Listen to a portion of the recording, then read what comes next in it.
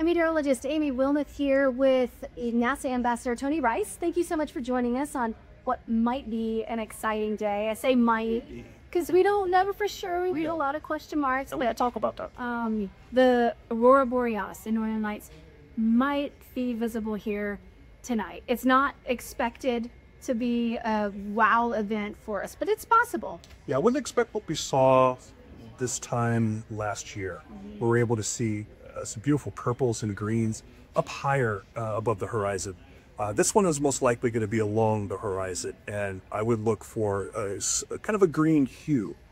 Now, how much green we see and how intense it is, that's the open question. And the reason for that is, and this is what's kind of got me excited, is there's a pair of what are called coronal mass ejections. I like to think of it as the sun is burping on us.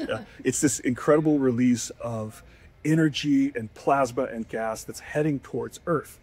The challenge here is those two CMEs, we don't know when they're going to arrive.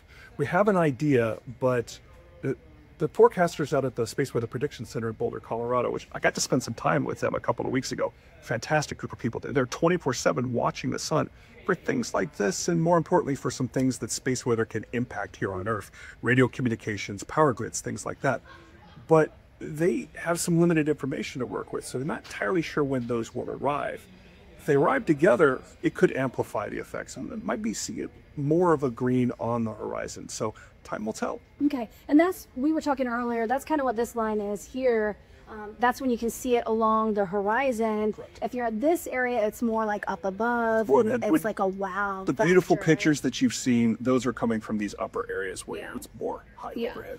I want to take a look at last year. So it was October of last year. So that the horizon line was way down here, down in Florida, all the way down to Florida. And we were in this area here. And that's the day that we got those amazing photos from people. Now, some said they were able to see it with the naked eye, but most saw it with their camera. Tonight's, if it's visible, it's definitely not able to be seen with the naked eye. No. You're going to be able to see this more with a camera. And the way to do that is you get your camera in a position, and cell phone cameras will work as well, where it's taking longer exposure. It's gathering more of that light, and that's how we take all those beautiful pictures. It's typically with longer exposures. The difference here in October was that was a much stronger geomagnetic storm. We measured them using a scale called KP. We're expecting about a 7 1/3 tonight, 7.33. This was on beyond 9. It was off the scale. That was a really unusual event. And what is actually happening is the stronger storms can push these particles down into the magnetosphere. Think of our magnetosphere like a donut, a Krispy Kreme donut surrounding the Earth. As the particles come in, if they're connected and run along those field lines of the magnetic field lines, if it's really strong, it can push farther south this way in towards the equator. That's what it takes to really see the brilliant lights like we saw last year. Okay. I do have like a little explainer animation here that maybe you can explain. So the coronal mass ejection, the CME, that's what we're going to be watching today. And you said there's 2 of them. There's a pair of them. And you said that it wouldn't be like direct on, right? Yeah, all indications now are that these are going to take kind of glancing blows at the Earth. One on one side, one on the other. But we're not entirely sure what direction they're heading. It's really limited the data that the folks have, these space weather forecasters. So if they're a little bit more directed to Earth, it could be a little bit stronger. But in all likelihood, they're going to kind of take these glancing blows. Some of that energy is going to be caught up by the magnetosphere. And they're going to get a nice show up north, and maybe we'll get a little bit of green on our horizon.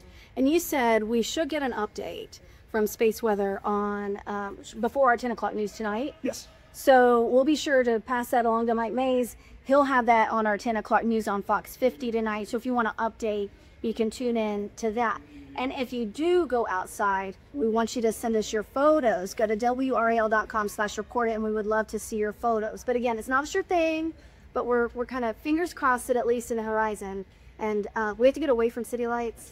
That's always good. The darker the sky, the more you're going to be able to see in it. So keep in mind when we're talking about city lights, that's to the north. So if you're here in Raleigh, you're going to be looking at Durham's lights. If you're in Durham, you get on the north side of Durham. It's a little more rural areas up north of there, so you're going to have a better view. Okay. Well, fingers crossed. It's always something that gets people talking and excited. So fingers crossed that we'll be able to see something tonight. Thanks for coming today. And if you really want to geek out on this, SWPC space.noaa.gov. So on the Space Weather Prediction Center, about all sorts of dashboards and such, and you can watch these updates as they come in. Awesome. All right. Thanks. Sounds good.